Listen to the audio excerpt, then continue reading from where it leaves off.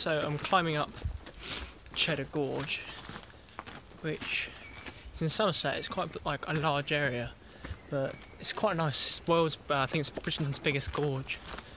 But I'm going to try getting up this here.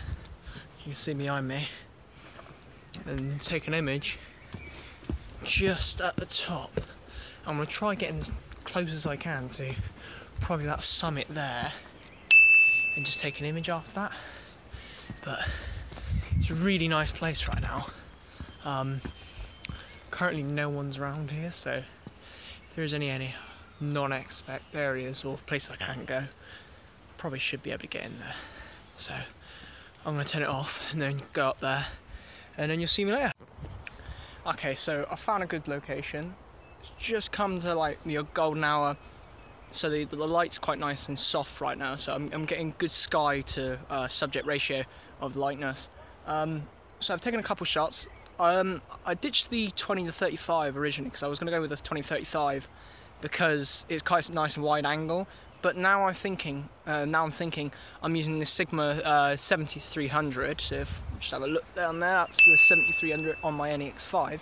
So if I just go and show you what I've done so far. So this was the last composition I've just done before. So if I go into my gallery and just show you, right, so that was what I did before, and I'll pop that up on screen when I can.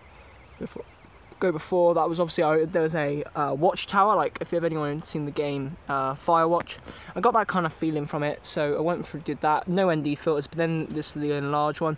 I'm not too sure about this one, but it should look nice if I stitch it and then put some dehaze into it into Lightroom. But so that's basically what I've got so far. I might hike up a little bit more. Depends on the access really, because I've kind of gone up the wrong one.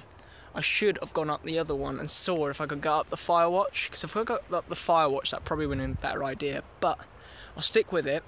I'll see if I can get a panoramic, because I think a panoramic with a 7300 might look nice. So I'll skip to that when we can. Okay, so update.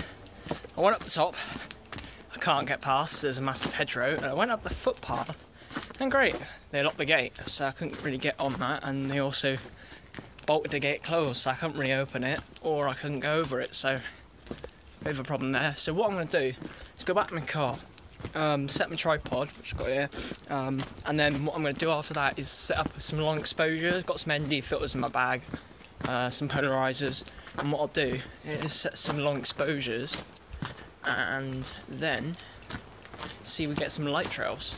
Seems like a good idea. This place is really nice, so if you've never been to Somerset and you've never been to Cheddar Gorge, you've got to come here.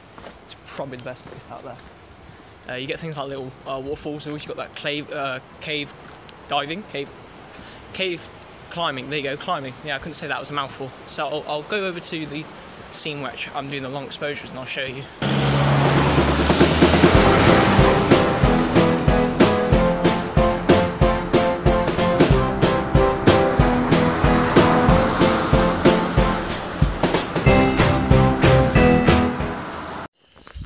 Alright, so did a little bit more shooting. I did with both the 7200 and I got to use my wide angle finally. Around the gorge, if you see here, some lovely areas.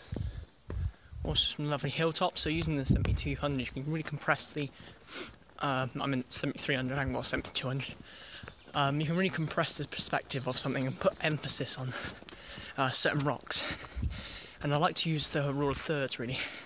I love it really much. And lean lines is nice as well, but sometimes lean lines in the sort of roads you want to avoid because they can kind of disrupt the landscape. So I normally leave them out. But what I'm doing is walking back to my car because I'm going to do some long exposures and really just sit in the car for a while, see how it goes. But the final bits of light have gone down, so we'll see how it goes.